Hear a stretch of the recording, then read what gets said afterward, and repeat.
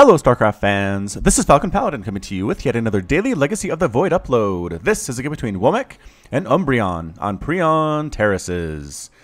This is a TVT, haven't cast one of these in a while. Mirror matches don't really get a lot of attention on my channel, but I know a lot of people are very big fans of them, so let's go ahead. In the bottom right of Prion Terraces, it is the red Terran player. It is Womec, representing TCOM. And in the top left of Prion Terraces, we have the blue Terran player. It is Umbreon from Dadins. I have no idea whose face that is. Some guy who looks awesome, though. I'm sure I'd like to hang out with him. Alright, so Terran versus Terran in Legacy of the Void can involve quite a few different things, although mostly it's going to be Marine tank with medevacs dropping the tanks into different spots to allow tanks to splash onto Marines, to put it succinctly. But we'll have to see if this gets mixed up at all. I know some of these players are interested in trying out new things because Legacy of the Void is very new.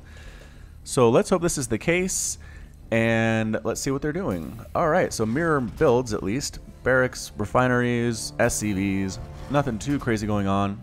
Both not choosing to completely wall off here, just because any Reaper expands can just hop up there anyway, so not really a reason to wall off. Also, if Marine Marauder pressure shows up at your front door, then they can shoot down your supply depots from the low ground, being pretty safe, and there's not much you can do about it. So, Terran players usually don't wall off in a TVT.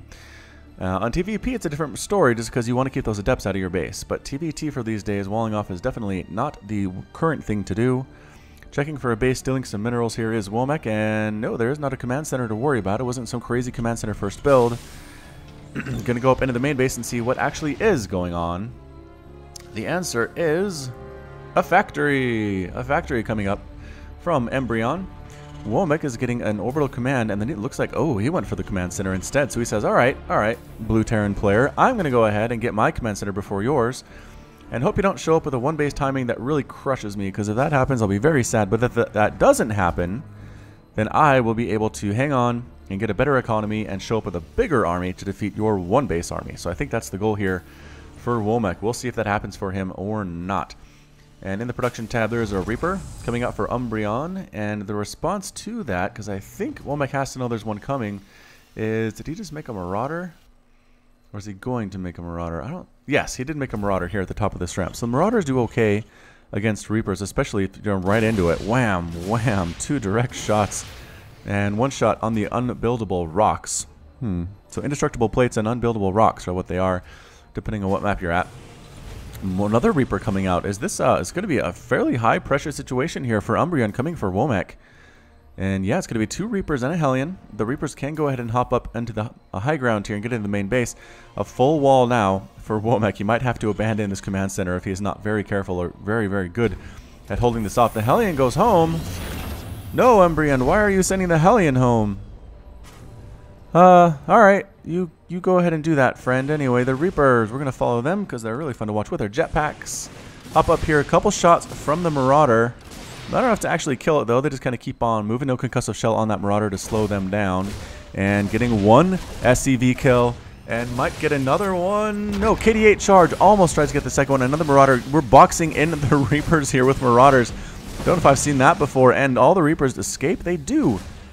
The Reapers managed to escape, both with very low hit point totals. 3 SCVs did die there, so that was pretty good. They got the scout off. They killed a few workers. They forced the Marauders to run around in a panic, which is a life goal if you are a a Reaper. Oh, a Cyclone coming in, using that lock-on ability and the Typhoon missiles to actually kill that Reaper. KD8 charge knocking the mule back, but not doing too much damage, just 10 hit points there, so that's just fine there. And a Banshee. So again, continued harassment here for an Umbreon. Womec doing more of a standard 2-base consistent build. I think this might pay off for Womec here in the long run, but in the meantime, this Banshee is here to do some damage. Marauder cannot do anything against that Banshee. There are no turrets whatsoever. The Cyclone will be able to kill it, I think. Yeah, that only has 140 hit points, rather. So if the Cyclone comes in here, uses the lock-on ability, can get rid of this Banshee fairly quickly. Here comes the Cyclone, using that lock-on ability. No, it cloaks. It cloaks at the last second. There's the scan, and here comes the lock-on. It's going to be repairing the Cyclone, trying to kill the Banshee, and yes, the repair is clutch. It is enough to keep the Cyclone alive. And the Cyclone has 3 kills now after killing the Reapers and a Banshee. Cyclone, the hero of this match so far in TVT. I like to see the use of the Legacy of the Void units in this particular matchup. Here comes another push. Umbreon continuing not to like Legacy of the Void, instead making Ravens and Tanks and Marines and Hellions. And pushing out again, still on this single base. He really should expand, but he's spending his money pretty well. Keep getting up here. He doesn't have any money floating around to do it. He's just continuing the pressure, continuing to do what he needs to do. He has more workers than Womec as well. And I just don't know if it's actually working out for Umbreon at all. He has killed 6 SCVs, which is good. Again, it's the main reason he's ahead of Womec in that worker count. What is continuing to come down here? Marines. These guys have upgrades? Not really any upgrades. Blue Flame upgrade for the Hellions as well. There's only one, which is a weird upgrade to get. And here comes Umbreon setting siege, but the response comes with Cyclone and a bunch of Hellions and a Marauder, and wow, the tank doing huge amounts of splash damage to everything. Here the Cyclone needs to be a hero and get rid of that tank. It needs to come in. Auto turret actually helping to remove that tank. Amazing. Manages to hold it off. The Raven does escape for Umbreon. The rest of the units retreat on back home, possibly waiting for reinforcements. Oh, and look, Umbreon takes the gold base. Takes the gold base as his expansion and expands to his natural spot. Holy shamoli, good choice there from Umbreon. I like what he's doing, keeping the pressure up and then behind it, double expanding once to the gold. He might be able to make this work. That one biggest base attack I felt like was kind of crippling him in the long term, but man, this double expand is really changing my mind on that. I'm not sure if this number of Hellions is exactly what Womec needs. The number of tanks here, I guess there's one tank. I thought there was going to be another one, but production tab says yes, there are definitely more tanks coming out, and Hellions just get absolutely murdered by tanks. But it looks like Womec is definitely going for a mech-type build here. So many Hellions on the way. Goodness gracious. Getting Medivacs. Probably going to turn those into Hellbats then, is my assumption. And over here it's just Marine, Tank, Raven. Are there any more? Just going to be Medivacs. Going to be in Tanks. Going to be... Alright, so it looks like Umbreon's going for the standard build for TVT and Legacy of the Void, which is the Marine Tank with Medivacs for support. And Womec is going for mech. So it's going to be a mech versus biotank play here on Falcon Paladin's channel. Hope you're enjoying yourself so far. It's been a pretty action-packed game, in my estimation. And that dude's face just keeps making me laugh. I imagine he's maybe watching something surprising on YouTube. I don't know. I don't know what that reaction is for, but here comes the push for Womec. Dun dun dun dun dun dun dun dun. I have Star Wars music in my head because one of my coworkers is a huge Star Wars fan, and he wears Star Wars shirts every single day, or at least he will until the release of Star Wars: The Force Awakens, and his ringtone is the Imperial March from Star Wars. And so I have that song in my head every time his phone rings in the office. I hear that and it gets stuck. So here comes a push. Oh, a flank on all those Marines. They get picked up and boosted out of there before too many of them can die. The tank is splashing from afar. Hellbat drop on top of everything though, trying to roast down these Marines, getting most of all of them. Tanks dying at the same time. Some units do get picked up and get out of there from Umbreon, but the Hellbats are going to town on this gold base. They're trying to destroy this command center.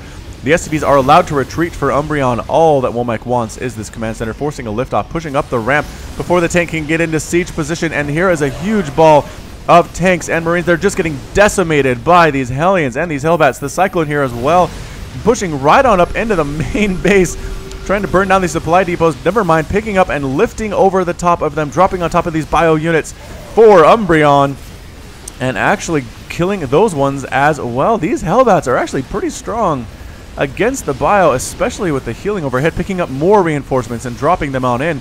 Womec is feeling no mercy for the wicked today, going after a tank. Hellbat versus tank is not usually a fight you want to see if you're the Hellbats, but if you outnumber them, you're going to be just fine. So many Hellbats on top of all these production facilities. Umbreon is in a lot of trouble, trying to stutter step and stim away and kill everything that he can, but finally all of his bio does get cleaned up. The final Marauder is dying, the final Marine is dying, and that's it for ground forces for Umbreon. There are units all over the place, killing SCVs, killing add-ons, and that's it. Umbreon is defeated, Womec's victorious, and Umbreon has left the game. Yeehaw! What a fantastic build from Umbreon. I liked the timing on that. He got his factories out. He was able to hold off the harass by not making any units of his own that you would normally make against Reapers. Like, for example, the Cyclone And a Marauder against Reaper expands? That's just insane.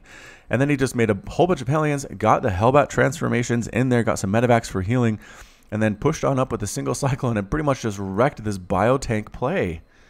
So I kind of like this. I'd like to see more of this on the ladder in TVT. I mean, not that I don't like the Marine tank with the Medivac dropping everywhere. It's kind of fun to watch, but again, just variation is the spice of life. I'm not sure if that's the actual quote. Is it just variety? I think it's variety is the spice of life. Anyway, Umbreon, just fantastically played indeed. Resources lost tab here is 5850 minerals for Umbreon and 1400 gas, and only 2300 minerals and 200 gas for Womec. Just super, super efficient in the resources lost tab there. APM for these players, pretty good, about 200 each, 200, 150. And that's about it. Thank you so much for watching today. This has been Falcon Paladin with yet another daily Legacy of the Void upload. Hit that like button, hit that subscribe if you like what you saw and what you heard today. You can also catch me on Twitter and Facebook. You can visit my store if you like. There's a link in the description. And until next time, as always, you take care of yourself.